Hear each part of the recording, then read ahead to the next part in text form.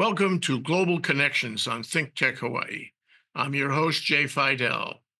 Today, we'll talk about Trump's foreign policy roadmap. How will it differ from his last term in office? Our guest for the show is Roopmati Khandekar, geopolitical analyst. Welcome to the show, Roopmati. Aloha, Jay. Thank you for having me on your show. It's always my pleasure, Jay. There's so much to discuss today. Let's discuss first the news about who in Trump's cabinet is going to be involved in determining foreign policy. Can you talk about the people he's appointed or suggested he will appoint? Yeah, Jay. So Trump has trumpeted that he doesn't want the bad, disloyal people that were in his first term. So he wants to do come up with some changes. So the only announcement that he made was of Susie Wiles, who was the chief of staff. Then we have two Hawks, Jay, two Florida Hawks, like we call them, Mike Waltz and Mario Rubio, who are going to be. Mike Waltz is going to be the national security advisor, and Mario Rubio is going to be the next Secretary of State. So both of these are known as hardliners from um, Florida, and they have a very rigid view of what they want in their policy making. And we also have the appointment of, he calls it the border czar. So Tom Human, who has got an extensive deportation program, which was promised by Trump in his entire political campaign. So there's going to be a mass deportation happening, aided by even military. And, there was a question asked by the reporters that what would be the humane side of this deportation. He casually said that we would deport families along outside. So they have no mercy this time. Then you have the UN ambassador, who is Elise Stefanik. She's a hardliner supporter of Israel. Then you have the deputy chief of staff for policy, who had bought the Muslim ban on travel. You remember that one, which had come in his first term, and it came up with a lot of criticism. So he is back. And you have the Environmental Protection Agency. You have Lee Zeldin. He's going to do environmental deregulation so that the American businesses can benefit. And you have a robust progress without any environmental consideration. So, Jay, this kind of appointments give you an idea of what his foreign policy is going to be in his second term. These people, like for example, Marco Rubio was his his rival in his primary. He called him a con artist and the most vulgar politician of all time. But today he is his Secretary of State. So you see, these are Mario Rubio and Mike Waltz are known as hawks because they have a very anti-China and anti-Iran stance. And he brings them into the fold. So he's letting go of his political bickerings. He's bringing forth people who are going to carry forward what he has spoken. So Jay, let's go and just analyze how this works out, Jay. I wanted to ask you a little about the two principles, as I see it. That is Mike Waltz, who's been a critic of Joe Biden's foreign policy, and Marco Rubio, you mentioned, who has taken hardline positions on China, Iran, and Venezuela. So it strikes me that neither of them is experienced, has occupied a position involving foreign policy. And they can, be critics of Joe Biden's policy, and they can take hardline positions, but that's rhetoric. My observation is that neither of them is experienced either in determining policy or in implementing policy. I cannot visualize either of them occupying foreign relations positions. What about you? Can you imagine them occupying these positions? Yeah, you need previous experience. You need a lot of decision making experience when you want to come into these kind of positions. And these people, like you said, have none of that, and they have been critics, and they have just indulged in rhetoric. Now, Jay, they promised to bring this policy of America first. Secondly, they have their eyes on China and Iran. They want to, what do you say? They want to bring in foreign policy, an aggressive foreign policy. So we always strive to have a dynamic foreign policy, but an aggressive foreign policy is going to be questionable, because they have indulged in this campaign in a very aggressive manner, like we have seen it. The entire Trump campaign was extremely aggressive in their um, uh, in each and every scenario. Now, if you have Mhm. that in foreign policy, it doesn't work, Jay. There has to be a lot of patience. There has to be a lot of negotiations. There has to be a lot of give and take, like we said. And today's world is so delicate that we cannot have this kind of bullish attitude outside. It has to be a very accommodating attitude. Then we can go ahead, because we see Russia was at the receiving end of economic sanctions. But the maneuvering that it has done has saved it from total collapse, because fighting a war at one end and going into economic collapse would have hurt Russia a lot. But that kind of being able to go to small countries and negotiating, you know, this kind of diplomatic efforts do work. Now you can't just say China is my enemy and I want to be aggressive, and then pick up people who are aggressive on China and put them at the helm of things, because like you said, we don't know how much time Trump can devote to this. So these people will be having the majority of decision making process.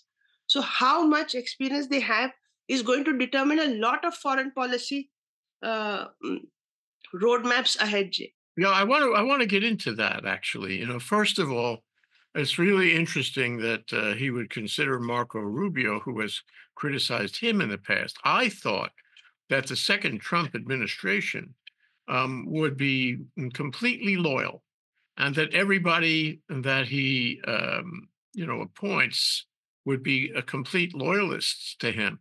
With Marco Rubio, it's kind of chameleon like.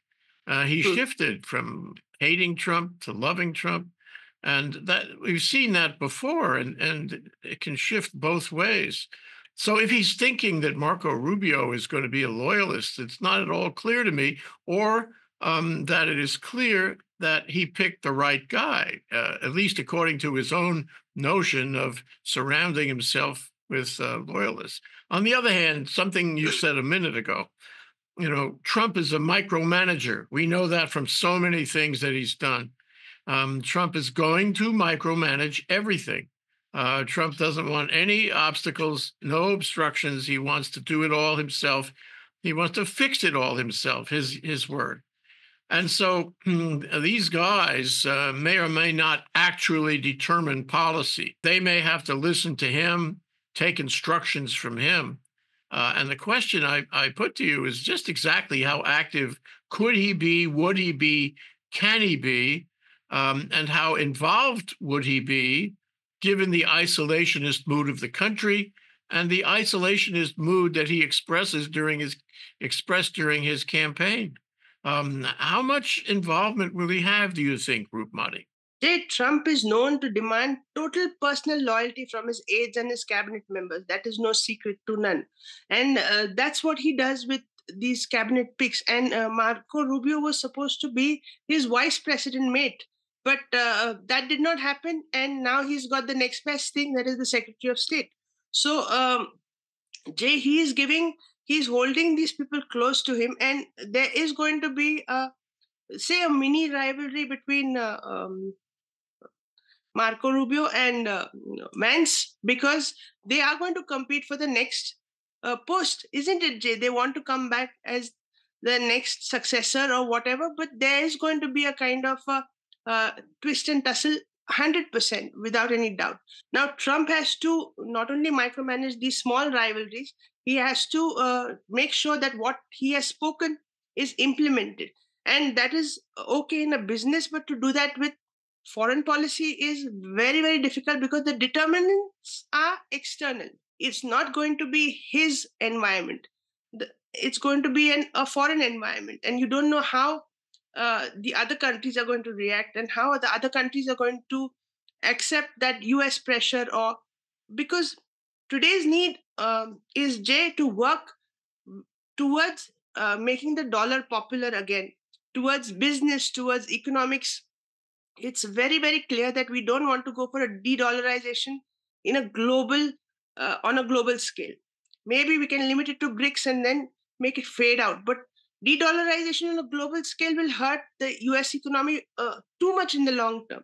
So first efforts for the economy. You mentioned Vance, and Vance has really not been much in the paper. With Kamala Harris, although Biden sort of put her to the side, she did have some involvement in foreign policy. He gave her projects and places to Yeah. go, things to do along the lines of relating to other countries in foreign policy. And I'm really wondering, from what you've said and what I've read, whether Vance will be, shuttled off to the side here. He hasn't really been mentioned very much, and you're right. He's in a kind of, competition with these other guys. He may or may not have a role in foreign policy. Not clear how Trump is going to, use him or let him enter into the decision process. Any thoughts about that? Is Vance a threat to Trump? Maybe he is, and maybe Trump will sideline him. What do you think? Jay Vance is very, he's a personality of his own. He has come from a drug addicted family and he's overcome obstacles to rise to this second most important position in American politics. So he's a struggler in his own right and he's a self achiever in his own right. So, like we've seen Trump come up with his own achievements. When you have self made people, there is always that urge to do better. It's never that I've done this and I can relax. So expect the dynamics to always change. And he asking for more positions or he taking a more proactive role. Now, Biden was giving Kamala Harris a more proactive role in foreign policy because he was unable to take up the task. And they were working as a team. But Trump is very, very narcissist. Can I use the word? He does not want, he will not want Vance to be his teammate. It has to be his subordinate. He works in that kind of a monarchy system, Jay. He's the king, and then there is the court. They can't be his, what do you say, co-rulers. So Biden had no problem with Kamala Harris walking alongside him or carrying out tasks on his behalf. So there's going to be a big difference in this cabinet, in this administration versus the previous administration. Yeah, the other thing I wanted to ask you about that, you mentioned Putin, and I was really struck by what happened recently, where Russian state TV, broadcast nude photos of Trump's wife, which I thought was really interesting because it was obviously from Putin, and it was an insult and it humiliated Trump's family and Trump. And so we have a kind of a preview of what Putin might do. Remember that Putin is the one trying to undo the dollar. Putin is the one who's trying to, organize the BRICS group and others to, undermine the United States in general. That is his big mission. He's the leader of that. And so we have the possibility that Putin will turn against Trump, that he will undermine Trump, and whatever Trump does vis-a-vis foreign policy, in Europe, in NATO, in Ukraine, in Russia, that Putin will undoubtedly, ultimately, pull the rug out from under him. What does it tell you about that TV broadcast? What does it tell you about Putin's obvious attempt to dismiss and marginalize Trump and his family? Jay, he will not admit to that. We've seen that it's a poking attempt, but Jay Trump will.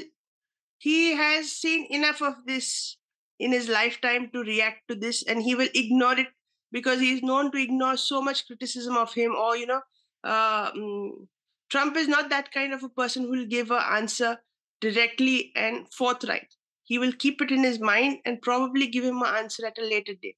But we have seen that Putin um, will just keep it up to this. He will not come beyond this because Trump is serving his interests more than any other president would have done. He's his best buddy. or best option that we can say that has come into the White House. Russia's demand was that Ukraine should not enter NATO. Trump is coming up with the promise that he doesn't want the NATO. So Jay, it's working in their favor, and there are uh, mm, two politicians who are working very selfishly, and in the process ignoring what is collective. But let's look at the challenges around the world. The Secretary of State, National Security Advisor. Mm. Um, I'm concerned that this is way over their heads. In fact, way over Trump's heads. But here we have issues, we have contentions, we have difficult challenges, and I'll list just the places that I thought about for this show.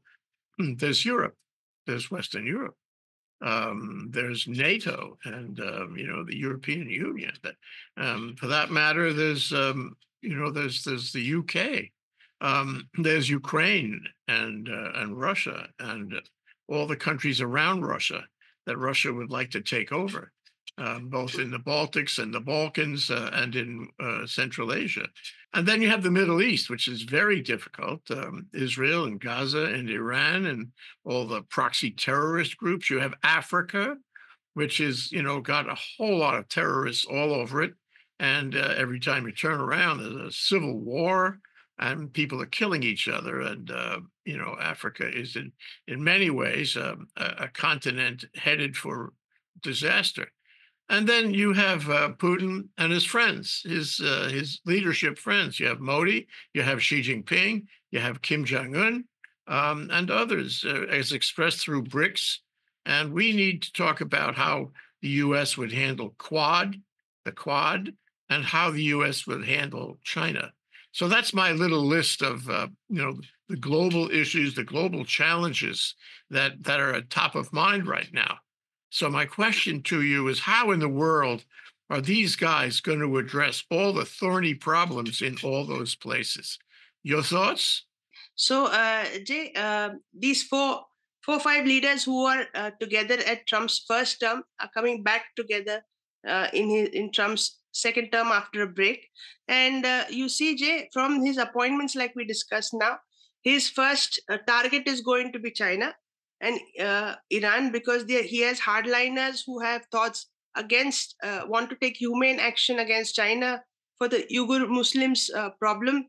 They want to stop Iran's nuclear program. You have support for Israel. You have them striving, or Trump coming up and saying that he wants to stop the Ukraine-Russia war, and he wants to stop the Middle East conflict, and wants to end the US entanglement in these two conflicts, because he doesn't want them to escalate. Because when the drone attack happened of Ukraine in Russia, immediately Trump has called up Putin and told him not to escalate the problem. He's kind of going to, he calls this as a war which has reached a stalemate and has to come to a conclusion.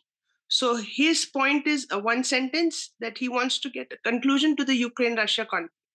Now, how he is doing it, or what he's going to do for it, or hand over Ukraine to Putin, like we are seeing it happen, that is going to be the only option, like we see, because he's not going to provide Zelensky with the arms and ammunition and finance that is needed.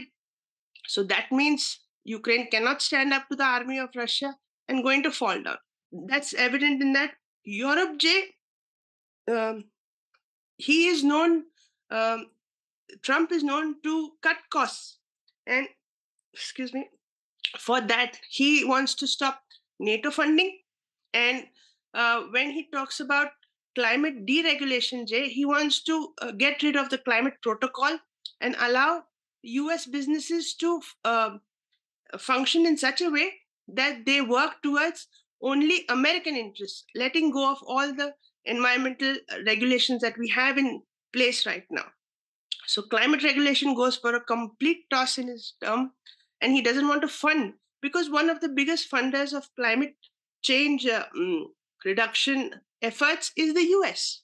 One of the biggest funders to foreign policy forums like the United Nations, like NATO, all these people is the US. And when he stops the budgeting, Jay, this infrastructure in international organizations suffers a huge loss because they have salaries, they have basic maintenance, and when they can't do it, then you have these international organizations which function without a secretariat, like the BRICS, like the Quad. They are just foreign policy people meeting from place to place. They come into prominence. And that is where foreign policy dynamics will change so much. We haven't talked about the tariffs, because the tariffs are an expression of foreign policy, aren't they? And he's likely to go way higher than now. The economists tell him it's not a good idea, but he persists and he drills down. He's going to increase tariffs, not only on China, but on a number of other countries to cover all kinds of imports. Now, of course, I think we can conclude that's wrong. The economists tell us it's wrong. It's going to create inflation because ultimately the American consumer will pay those tariffs, not the country exporting to the U.S. The American consumer will pay, not the country exporting to the U.S. And what I find interesting is that that is going to have a secondary effect on the countries who are, the target of these tariffs. Can you speak about that in terms of foreign policy? It doesn't make life friendlier. It is not a tool by which you can make better relations. On the contrary, it is a tool which will distance you from the countries you impose those tariffs on, theoretically. Uh, what are the foreign policy implications of the tariff program, the tariff initiative that he's going to undertake? Yeah, JC, in a flourishing world, in a globalizing world, we had the free trade agreement between the Americas and the South Americas. There was free movement of trade with low tariffs, with no tariffs. This is the way you have economic prosperity, which is shared. Things which you don't have, you can get from another place easily, with ease of payment, ease of movement. That is the crux of having low tariffs. Now, when Trump is proposing that he wants to increase the export tax and decrease the increase the import tax and decrease the export tax, he wants to increase America's exports and decrease the imports. So he wants American economy to have a self-producing effect, and he wants to concentrate on the automobile industry, which is a labor-intensive industry. And Jay, we know one thing, that when countries wanted to get into rapid industrialization, something like Germany, they concentrated on the automobile industry. So Trump is proposing this kind of a plan to have the American automobile industry, give them a boost, and have them export outside. Countries which are not good with America, like he uses good and bad in a very casual way. He wants to increase their tariffs so that they can't. We can have easy imports from them. He's targeted Canada, wherein we should have free trade with Canada. He's targeting Canada because he doesn't like Trudeau. He just does not like Trudeau. So we have very kindergarten colorings to his foreign policy doctrine, Jay, and leaders which he likes, he will come closer to them. Leaders which he does not like, he will distance America from them. And that is where we are going to have a big issue, Jay. Right now, the voters feel it's okay to have elected Trump, but there are going to be implications for this in the long term. And that's where we'll have, maybe he will take it on a bubble of progression, and it may just collapse if it does not work right. So foreign policy and economic policy is a combination that works. So you can't create a bubble and burst. You raised some interesting points there. Number one is I don't know if people really understand that the world is kaleidoscopically changing, and relationships between these countries, these blocks of countries, are changing. And if you offend one of them, you run the risk of offending all of them, including Yes. people you really don't want to offend, and it is not in your interest to offend. And so it's complicated. You have these very complex layerings of relationships that you have to deal with. So it's not a matter of saying you don't like Justin Trudeau. It's a matter of figuring out what the consequences are. And that goes with every single country. You can't run on personalities.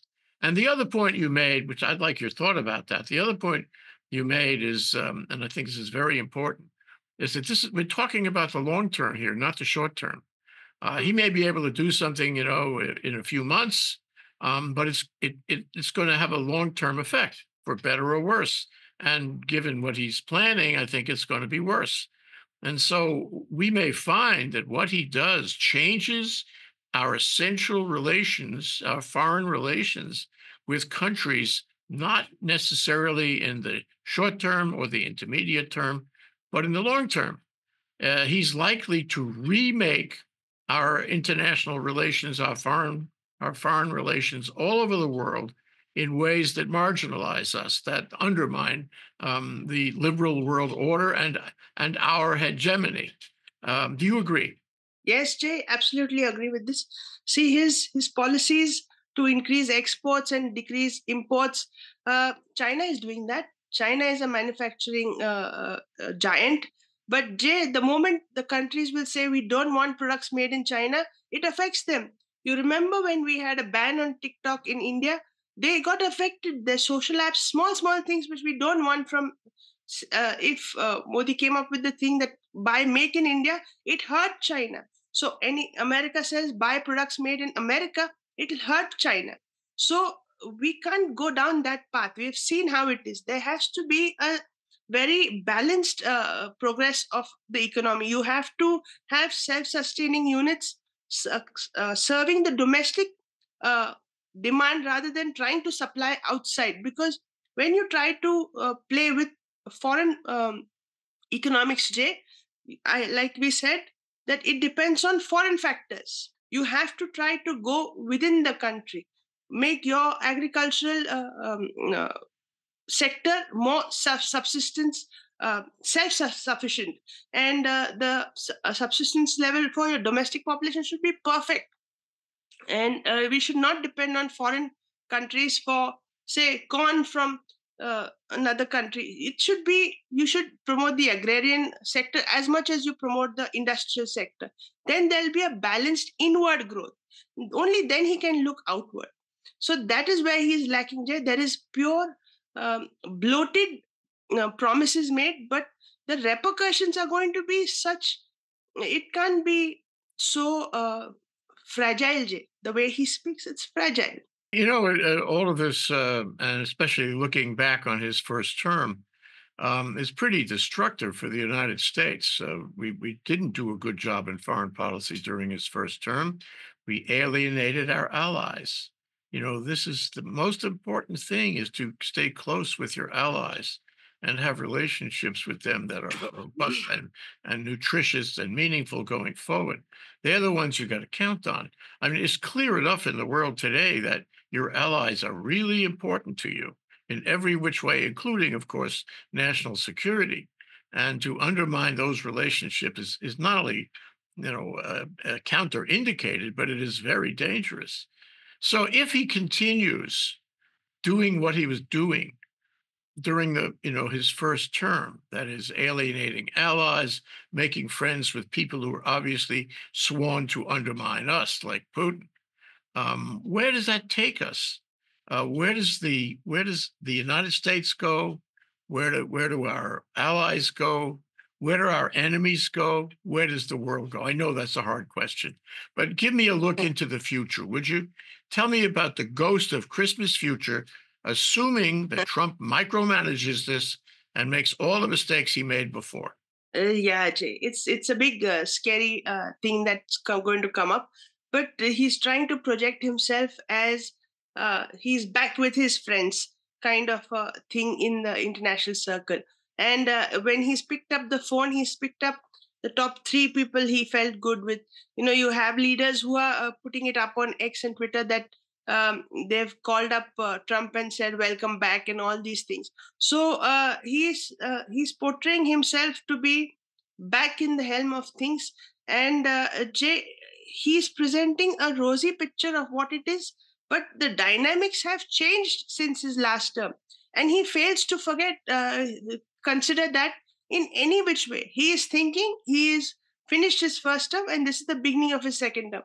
He has just ignored uh, the Biden tenure. And during the Biden tenure, we have seen how many changes have taken place. So, for him to make a mark, because he's going to spend most of his time undoing Biden's decisions, Jay. And that's where he's going to waste his time, and he's going to waste America's time. Because, like you know, time is very precious on the international stage for sure. So many things happen, and so many things are stagnating, and we need resolutions quick and swift.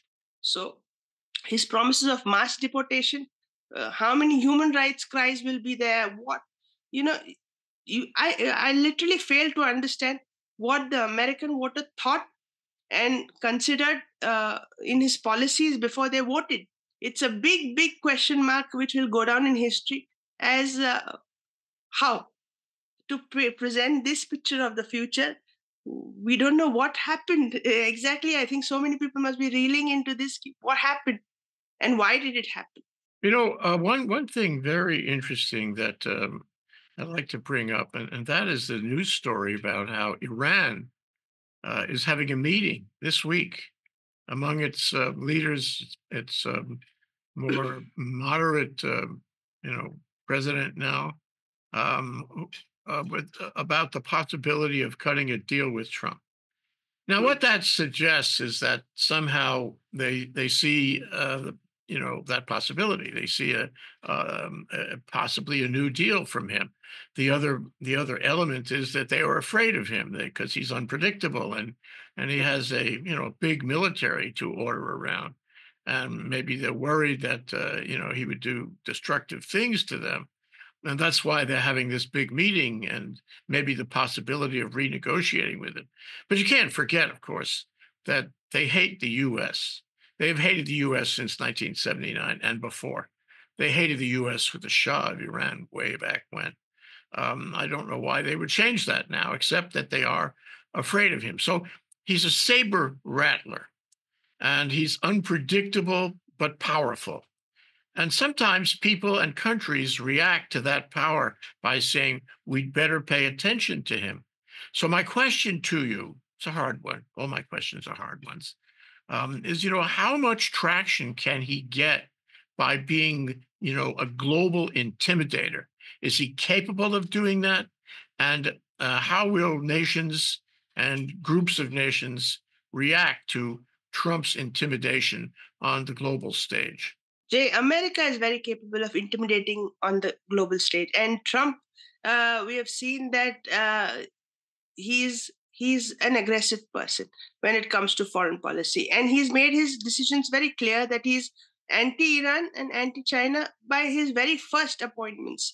And Jay, when we see that Iran is at such a precarious position right now, they want to go ahead with their nuclear program. They're on the verge of getting a nuclear bomb. They want to uh, fulfill this devilish desire of wiping Israel off the map, and Trump is not going to let that happen because he was the only president who got Jerusalem its consulate, so embassy. So we have to keep that in mind that he is a supporter of Israel, and immediately Qatar ordered Hamas leaders out of Qatar. So you had movements as soon as he took over office. So maybe they were underestimating Biden for neglecting this part of uh, the Middle East conflict. And when you see Trump with all his strength and all his vigor coming in, and he is going to focus on this Middle East conflict like he owns it. You remember the Iranian ships that had come in the Persian Gulf? Immediately he had sent the aircraft carriers. So he's swift in that kind of checkmate maneuver that he's got. And that's what hurts these Iranians because they want to do something in the region. And with Trump, they can't. And that's where they are stuck, Jay. So cutting a deal with him, like they did cut a deal with Biden, and they did get little relief and a breathing space.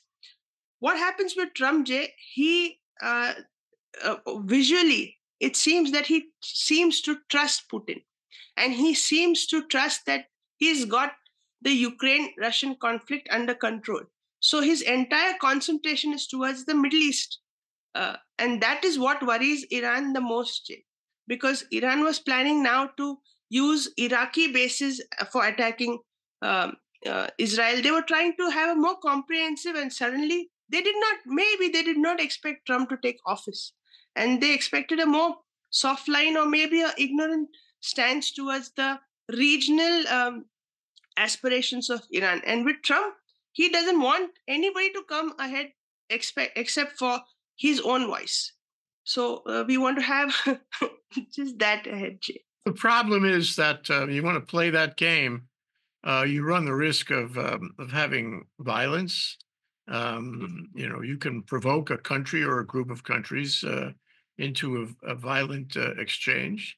And that violent exchange, as we saw in so many ways over the past century, can result in a world war. And in a world war these days, with the weapons that we have, it could be very destructive for the human race, for everyone. And I'm a little concerned. I'm very concerned that Trump's moves, which are not necessarily based on this, the norms of diplomatic relations that we have known and relied on. His moves could result in a violent exchange with, some nations that flare out into more nations, and then a global war, which nobody wins that war now. So, your thoughts about the risk involved? Jay, luckily, he boasts about that there's been no war in his tenure and no country has invaded any other country in his tenure. So he's hoping to continue that record in this second term.